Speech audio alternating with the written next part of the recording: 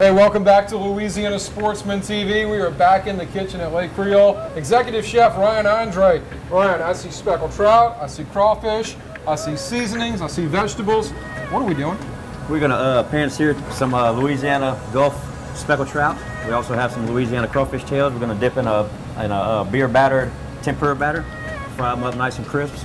We're actually gonna toss them in with our Creole ponzu that we make in-house. We're gonna butter it out a little bit and just kind of make it real rich.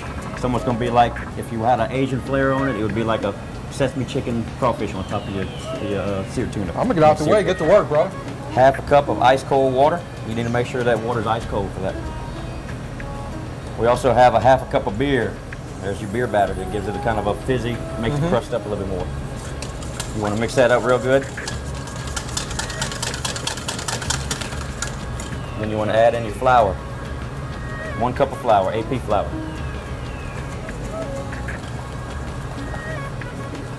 So there, we're going to let that sit. We're going to go ahead and sear our speckled trout. Put a little oil in the pan. All we need is a little seasoning. Zatarain's Creole seasoning on both sides, right? On both sides. What kind of oil we got there? Olive oil? Or? That's just a little canola oil. Make it on the lighter side. Okay. We have red bell peppers. And then we have some summer squash and zucchini.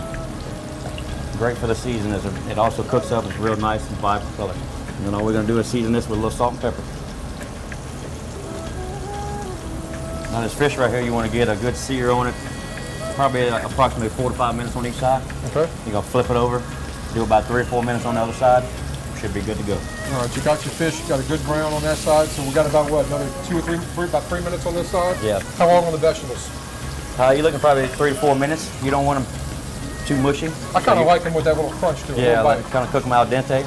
I mean, everybody's got their own preference on how they want to cook. All right. This is our in-house made Creole ponzu.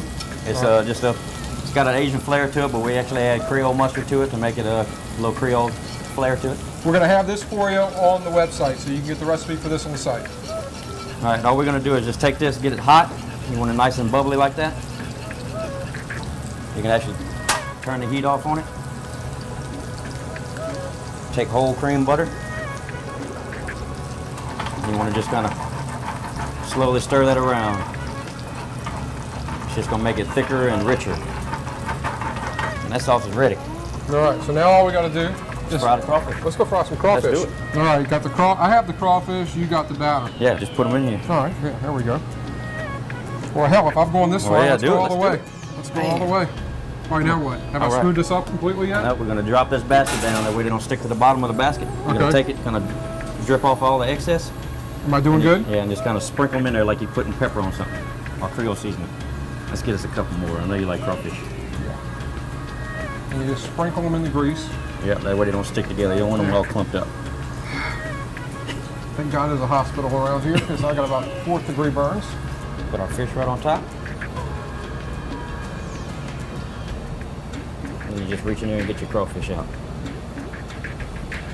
All right, that's as simple as it can get. You can check this recipe out. We've got the whole thing for you at LouisianaSportsman.com, also LouisianaSportsmanTV.com. Chef Ryan, that looks delicious, and I'm going to eat it. I'll get you a fork. Get it.